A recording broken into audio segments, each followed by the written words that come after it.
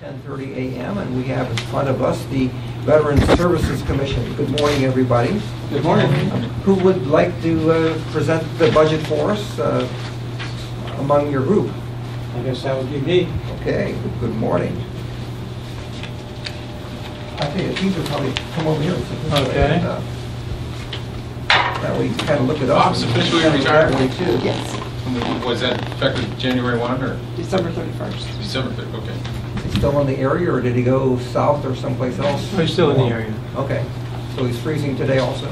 Yes, Okay. like everybody else. That's comforting.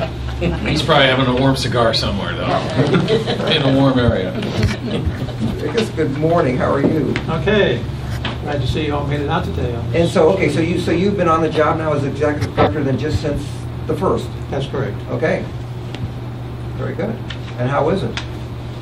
Still learning. Okay. What we've done this morning, by the way, is, and again, we have this budget document, which I guess is the same document you have in front of us. And I guess what we'd ask you to do, if you can, just kind of take us through this portion of it, and then we'll look through the monetary and the personnel side of it and so forth, and kind of tell us this, you know, Oh, as far as the big issues that are happening for you this as far year. as statement on the front, okay. Of course, we have, as you are aware, Mr. Toth just retired. We also have terminated another employee. So that's why we have down that we are looking at hiring 2 people.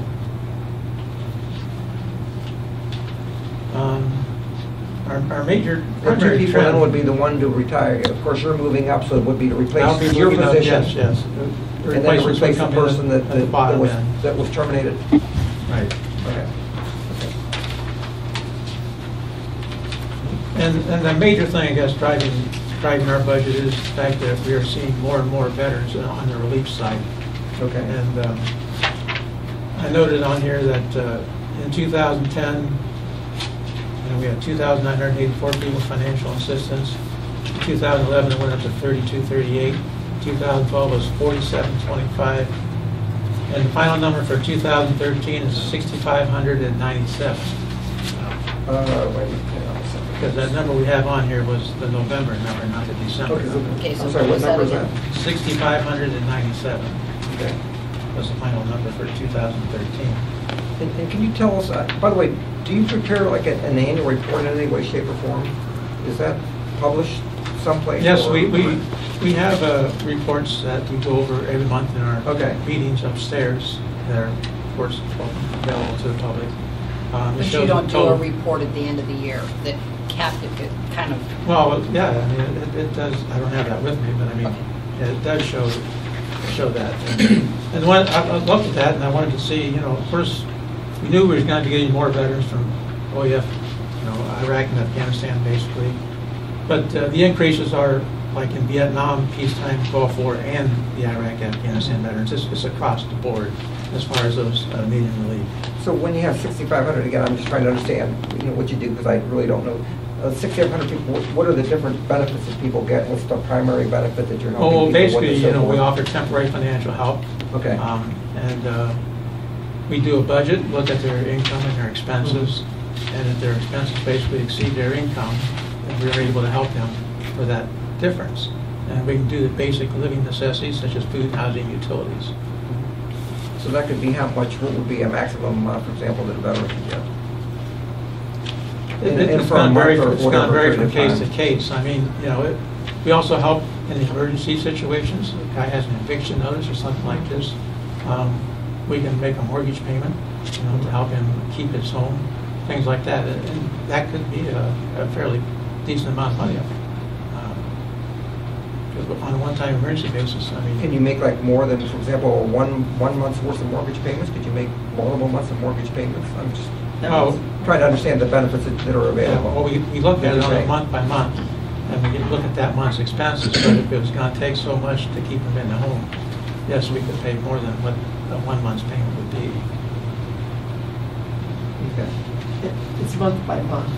They don't get 2 months in 1 month. They Right, I won't mean, get we don't 2 pay months last in month's 1 month. regular mortgage payment.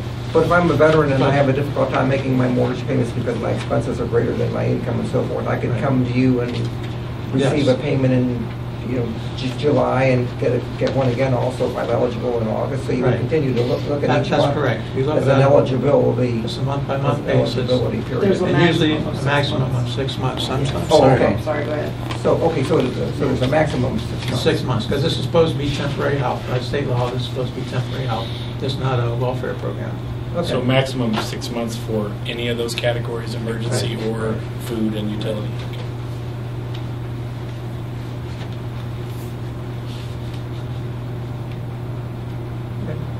Do you have year-end numbers from what the final dollar amount ended up being for assistance for that big number? We would have it, I don't have those numbers with me. Just interested. And the money that is paid out, and what is the source of the funds that is actually used to pay the veterans the money? We issue vouchers, we Uh-huh. do not issue any cash. Uh-huh. So the vouchers go to a grocery store if it's for groceries, or they go to a landlord if it's for rent, or to a utility company if it's for a utility shut-off. So we issue vouchers to those agencies. No cash. Do you receive any, like, allocations from, like, the federal government or the state government that assist in paying these benefits, or not? No. No. So there's no, We're a like, county pass-through funds agency, that you these are get? county Yeah. funds. Okay. Yeah. Like, for example, the Job and Family Services, of course, they process a lot of payments, but in many cases, they're actually just a pass-through agency, and they're processing money that they receive from the federal government to pay for Well, the different main programs. other and so thing forth. we I don't know do- whether you have any of that kind of money or Well, not. the main other thing we do is we help veterans apply for benefits from VA. Okay. Okay, so we bring that money into the county by helping those veterans apply for VA benefits. In fact, we bring more money back into the county than it costs to operate our agency, just by our work through the VA. But again, my question is, so you These receive no funds- outside source of revenues that are Right. used to pay Well, this these is the only benefits? source. Okay, these are all internal to your budget? Right. Okay. And by the way, do you have those kinds of statistics on how much money that you help process and collect through the people that you assist? Yes. I mean, again, I don't need that today, by the way, but. again, Wasn't that like over $3 million, I think? Yes. Over $3 million last year that our agency helped bring into this county. Okay.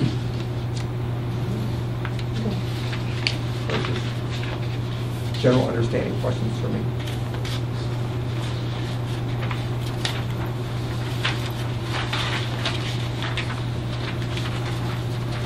Okay, why don't you just take us through, let's see. Your request, and again, I'm now looking on the second page, if you want to take us through the second Okay. page.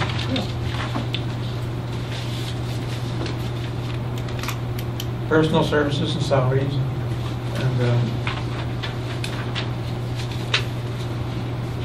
and appointed officials, that's our board. Okay, the request for 2014 is $37,000, that's for our board members. Okay. They're appointed by the judges. Then on 61,300 there, personal services is regular full-time, Okay. that's $260,000.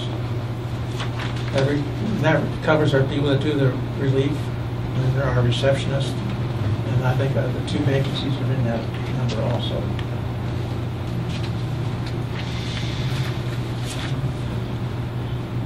Then next down the list, you have, that's just the benefits, of course, that's based on the numbers above.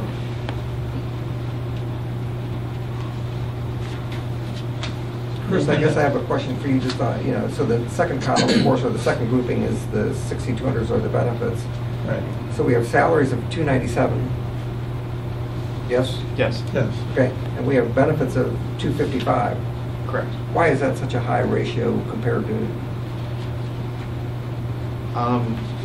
My guess is, if you look down below okay, at the administration department, there's another 242,000, at the bottom of your page. okay, There's another $242,000 of additional salary expense. Yeah, they're in different All the- categories. Okay. But all the benefits are listed up above. got it, okay, Yeah. okay.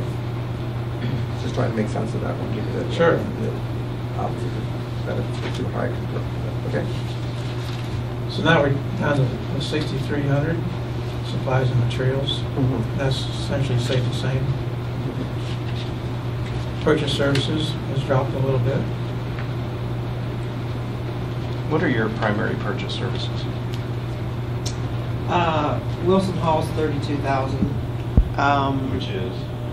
We pay for 2 beds, for the service of 2 beds for veterans to be in the Wilson Hall program. If the court's assigned a veteran to be over there for treatment. help, for treatment, yeah. So that's 32,000. We have a SARTA bus wrap that we pay for, that's around 16,000. How's that going? It's going pretty good, although I've understood that they may retire that bus. So we'd have to start over. So that's a sort of wrap. Sort What of. line item does the contract come out of? Does it come out of 64,000. services too? Oh. 64,000. And our transportation program, we've signed on with SARTA to do our bus, and that's 72,000. How's that going? Not the Yes, that's 72,000 for that. It's going very well. Yes. It's going great, Is it? yes. Was that, and this is just, since I've just joined the county this year, is that why the purchase services jumped in 13 was the SARTA program? Yes. And we're able to service more veterans, and have better service, and plus we can take people on wheelchairs on the SARTA buses, which we couldn't handle in our vans. And Wilson Hall's with Quest, is that right? Yes. Okay. Do you have any expenses to help the Veterans Court and the Court of Common Pleas? Do you do anything to assist them? Through the Court of Common Pleas? Yeah, I think We do Karen the- Heath start that program. Yeah, the with honor court, Veterans Court, yes, Honor Court. the honor Do court. you help, and do you help fund that? No. Or is there a reason why you don't do that? I think it's because they've never asked us, I believe. I don't know in what way we would help that way, but no, we do have, Tim Corby was helping with the mentor part of it, Okay. and He was active when they started it. And you're using a because that's not shown in the 2013. You see what I'm saying? Not so much. Okay. I'm looking at 14. Okay. Are you comparing the two? What I'm looking at is in the bottom of the 2014 number, Okay. which does include the filling of the 2 vacancies. Yes. It shows that the annual salary expense is going to be around $496,000. That's the total of that column. Yeah, yeah. The budget Mhm. documents itself, the 2 salary lines add up to 539. So there's an extra Yeah. 40,000 heavier in the actual budget document there. And my question was, is that going to reflect the increases for Mr. Ricketts? Yes, yes, yes. So I guess my question would have been, should that have been in here, so then the 2 numbers kind of went together? Yes. Again, I'm not trying to be difficult, but, you know, every year we go back and forth about this, and then we look like the baddies because we challenge or ask questions of the Veteran Service Commission, again, who I have the highest respect for. But ladies and gentlemen, wouldn't it be easier to be very transparent? Again, it is taxpayers' dollars. Just as we wrestle with the sheriff issue, or we wrestle with the issue at Multi County Attention Center, or we wrestle with our own employees that want more money, isn't it easier to be transparent and lay it out before us than I feel like I'm pulling teeth? I mean, I feel like you come in and I have to like beg you to give me the information. We want you to help our veterans. There are 45,000 living veterans in this county. My husband is one of them. I want my veterans helped. Good. But please help me to understand why we have to pull teeth every time you come in here. That's all I want to know. I just always feel there's just this conflict between us. And I know that it has not always been a smooth ride for us, but And we let don't us want- help you. I don't want this to be a conflict. This should be. So then why can't we get, maybe I'm, okay, I must be the odd one here, so. Well, you are the odd one here. I guess, I to the two board members that are here, do you understand, again, I mean, you're board members, and you have the responsibility, of course, of establishing the budget for your office. We have the responsibility for doing it for all the county offices and departments and so forth. So again, what we're seeking is, numbers that, truly reflect your operations, and these are numbers that you need to have also. When we see some of these documents, not that they're, way off, most of the numbers are accurate, but when we see the numbers, for example, from Mr. Ickes and Mr. Corby going into 2014, they're not represented, correctly. And these are numbers that you need to have in order to make your decisions, and that we also need to have in order to make, our decisions and understand this and so forth. So again, I'm addressing it to the board members because, again, ultimately it's your responsibility. It's not Mr. Ickes' responsibility. He works for you. Diane works for you, just the same as that they work for us. We're ultimately the ones with the responsibility. You're ultimately the ones with the responsibility, at the commission level and for the Veteran Services Commission. You're a public official. So we'd ask you to take a much closer look at these things, when you bring them to us and when you make reports and so forth. Again, getting back, I guess, to the annual report. Again, maybe you can send something to Brant to show me what you see monthly and so forth. But I think it'd probably be beneficial for everybody to understand. And again, we have the media covering really the scope of all the services that you do provide. And I don't know, again, whether there's that kind of a report that is provided that somebody at the repository or someone on the internet report and so forth can look at and show to people and say this is the value of the services that we get from the Veteran Services Commission, for example. So that type of thing is, very, very important. This is a report right here that shows, exactly what we spent in each of those categories. Okay. Each month, for utilities, food, shelter, clothing. Do you have copies of those for us? We can get you a copy. Yeah, I mean, it's a document that we're interested in seeing, and that's why I was asking you the question. And then you have a report in your hand. Thank you. Just brought him in. Yeah, he went upstairs and got, Okay, that's why Brian okay. wasn't here. He ran upstairs to get this. Yeah. There's 3 copies here. Okay. There's relief dollars. There's 3 different categories. This is Oh, number of okay. veterans. Okay. Health, here's what category they're in. That's like veterans, medicals, and dependents. We each of the ratings. Copies of all Yeah. There we go, and that's Yeah. Okay, this is the kind of thing I was asking for Yeah. before that, Right, and we don't have. and I don't know whether Okay. it exists or it doesn't exist until you. This is show it what to we us. go over at each monthly board meeting, Mhm. and that's a public record, of course. Okay. Okay.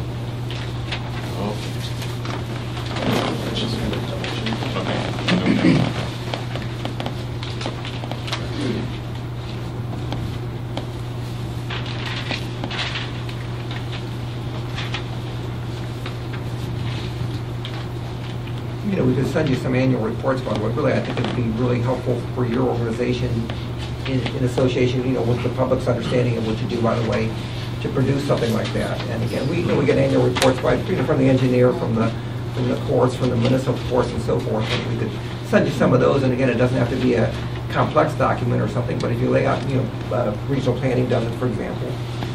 So every year you have an annual report that says, hey, we helped this many people in this many ways, and so forth and so on. And it's it's good business. Probably after you do the first one, by the way, then of course, the next year you can supplement it, but you keep, filling in the blanks and so. Some of the judges Getting that attended our first last one. board meeting, and, they were interested in seeing that too, so Yeah, I'll okay. provide a copy to them in the future. This is good stuff that you need to think about doing. If you haven't done it in the past, it's a good thing to do, into the future. Yeah, we always make an effort to try to let people know what we're doing. Okay. Sometimes it's hard to get the word out. How often does your board meet? Once a month, And is that a set day? yes. And when is that? The next meeting is tomorrow, Second Wednesday. Second second Wednesday usually. Wednesday. And is that at what time? 1:30. And do you still close every day at noon from 12 to 1? Yes. Is there a philosophy behind that? why you wouldn't be open from 12 to 1, at least with someone there. If I was a veteran and I came downtown, maybe from Tuscarawas Township, and I made the effort to drive down, that I would have to wait. I mean, other offices do stay open in the county. I just wondered if that is something the board has ever considered. I think it's important that you're open at lunchtime. I guess I don't know if you're aware, but I don't know of any other office or department, by the way, that closes for lunch in, county government Or city government or otherwise. By the way, I'm not aware of anybody that does it. So it's kind of a unique, it's a unique thing. I mean, all you need to do is probably just stagger. Again, depending on how many people are in the office at any given time, you stagger your lunch. Just like we Stagger do. your lunch Yeah. hours. So you're telling me he's not doing that anymore? No, we're still assisting. But you do not give any funds towards that family No. or that veterans court? No. Would you?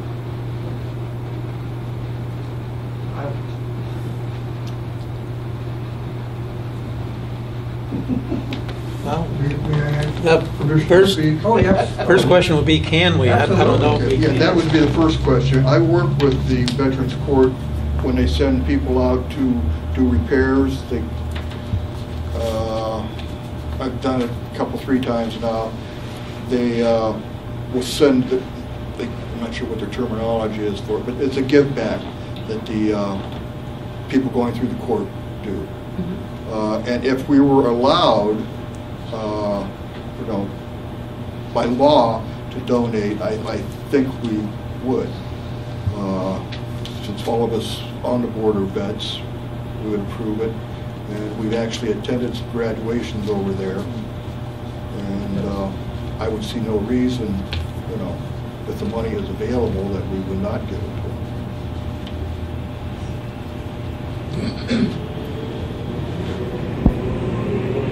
I think we just have to verify that there was a need and that we were allowed to do that. Okay, thank you.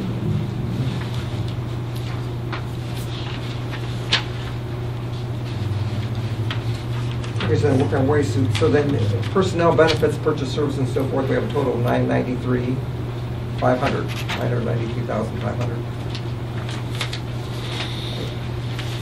I guess I'll get to the next page on that, right? It must be. Yeah, 240, so I have 297, benefits, purchase services and so forth. So your operational costs or your administrative costs, including, salaries, benefits, and purchase services and so forth, is $993,500. Right. And then the second main component, of course, of your budget then is the actual veterans relief assistance. That's correct. And that is That's where you see the that's the increase. value of the dollars that we were talking about, Right. in servicing those 6,000 veterans. Correct. So that's $850,000. And you've increased that from 632 in 2013 to Basically, because we expect 50, that because number. what you're seeing, because you're seeing your numbers increasing. Right, we expect it to increase again. So that's the main item on this budget, that has increased, and that's the reason.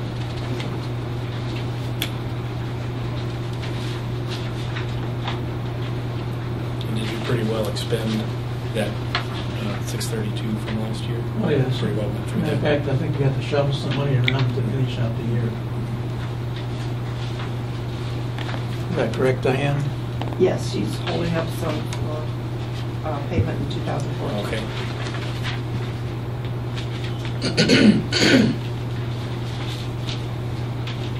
And just off the numbers you had, that's really only about $100 per assist, so it's not a real high dollar volume.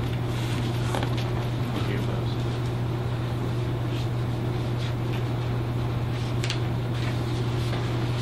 What are the other types of assists?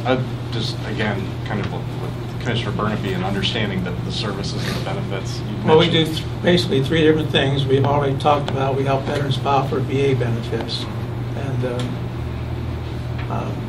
we have service officers that do that. You have to be certified, take training, and be graduate from classes and be tested to be certified to do that.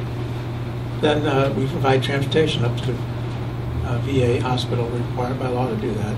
That's the agreement we have with SARDA. And then the other thing is financial relief. You said that's in the form of food, mortgage assistance. Yeah, food, housing, utilities. Now, do you take care of any burial assistance or benefits, or is that Yes, we VA do that related also. as well? We do that also. Indigent burials for veterans that don't have money. Headstones and widows. Pay up to $1,000.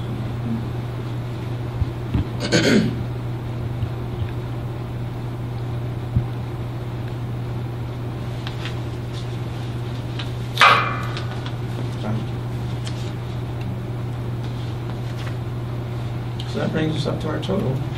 Okay, and then the next page is your schedule of what, this is current employees. Let's see, they anticipate hiring 2 people. That's correct. Okay, so the 2 would be what, the relief investigator? Yes. Both of Yeah. them are going to be in that That's the category? starting position in our office. Okay, and because that's the position that you left? Pardon? Is that the position that you left when you became executive director?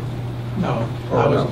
well, you come in as a relief investigator, then you become a service officer. Okay, After you take the training, you have to be here a minimum of 18 months before you can take the test to do that. okay. And then assistant director, director.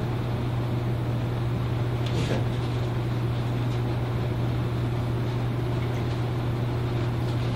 So on your personnel sheet, a couple questions just so I remember. You have 5 appointed board members, and Mr. Kemp, is he already been reappointed or is he up for reappointment? He's up for He's up. reappointment. And when does that term start? Does- January 15th. Oh, that's for all of them? They always start the 15th? Yes. Okay. And then my other question is, you have scheduled in 2%, but on my printout, I'm looking at employees, Hurlis, Corby, Speakman, Ogden, and Sheets that got between 24 and 35% pay raises this year. Would there be a reason why they got such a large increase in 13? Yeah, 13. Our bottom rung employees have been getting really substandard pay. Okay. So they were giving raises to bring them up to reasonable level. We have veterans come into us for financial help that were getting more money than our employees were getting. So it was really pretty blatant. So the bottom rung employees were given a raise. Or some of those people also moved up in positions. They went from relief investigator to service officer. Speakman and Hurlis both moved up in that regard. But over the years, they have gotten 5% pay raises when other county employees got none. Is that a correct statement? When we put 5% in the budget, the board usually approved a 2 to 3%. So, given the fact that their raises were substantial last year, Right. and I guess I would direct this to board members, that the 2% is what will be fair this year for the employees. Is that a correct statement?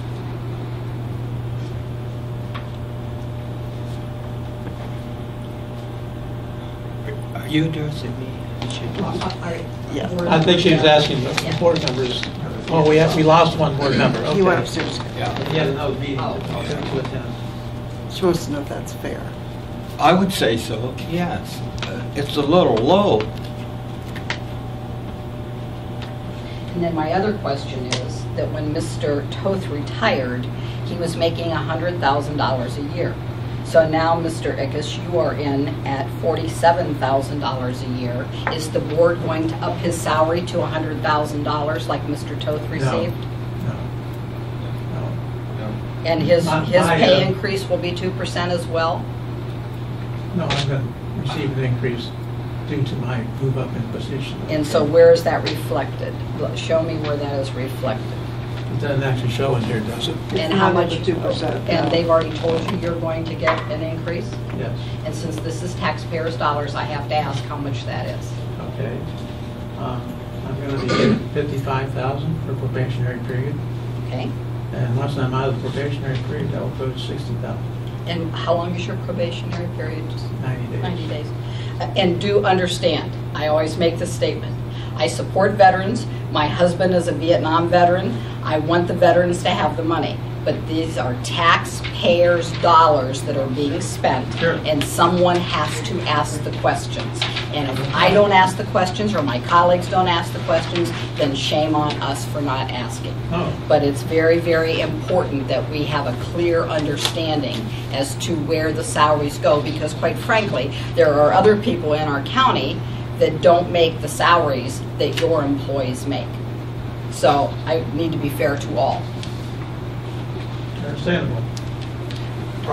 Is there anything else on the personnel schedule that we're looking at? You know, again, your number was not indicated. Are there any other raises contemplated for anybody, or raises or adjustments that Tim aren't Corby will be otherwise coming. indicated? Tim Corby will be becoming the assistant director, so he will be getting a raise also. So Tim Corby, and this shows that he's making 34,170. Yes? He will be. That's 2014. Yeah, okay. Right now it shows he's making 33,500 in 2013. This shows, I guess, with the 2% increase, he would go to 34,170. But is he getting an additional bump by virtue of becoming the assistant executive director? He's going to What's happening to him then? He's going to be given 5,000 for his probationary period, and then another 5,000 increase once the probationary period is over. So is that 5,000, by the way, over the 2013 number or the 2014 number? That's probably over the 2013 number, right? Yes. Plus the 2% on top of that. I don't know if the board will approve They might that. not do that. He's just being raised in position. So he's getting 5,000, did you say, for his probationary? I'm sorry. An additional 5,000 for his probationary period, then another 5,000 once that's over. So he'll basically get a $10,000 total. So he would go Two to last 40. years. So he would go to 43.5.